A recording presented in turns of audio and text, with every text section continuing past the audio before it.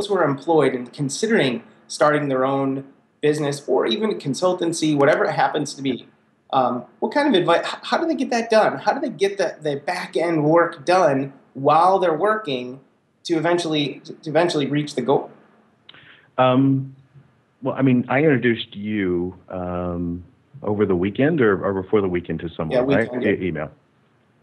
And that individual, those are the people that I respect. It's not the ones. I also do a lot of mentoring for some of the MBA programs in the universities here, and sometimes I get a little disenchanted with the people coming out of there because they do expect to just be able to go out and not do the work, as it were, to make it happen. But here's a guy who was running a sales region for a large company, large software company on the West Coast. And before he ever left his job, he worked on getting an entire restaurant off the ground, something you know well. And he never left that full-time job until that restaurant had fully not only paid for itself, but paid for the building and before he could move out to the franchise. That's the first time he ever left his real job. And so you can absolutely do it. The commitment that it takes is madness in a way. It's insanity in some ways. What you have to give up on the personal side and the family side to make that happen.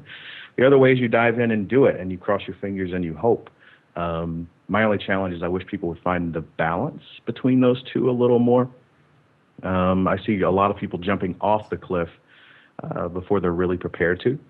Because that's what they've heard. They go and they listen to a Mark Cuban or whoever, and just do it. When everything you see in the advertising space is always about that proactive notion of just do it, get it done, just take action. Action is more than words, but rarely do you hear people. But when we talk to our kids, it's always the after-school specials. It's think twice, do once. It's always about thinking, not about doing. And some people, we need to find that better balance. I think on the entrepreneur side of leverage your mentors, find you a good mentor. I can't stress that enough. I mean, they have connections you can leverage.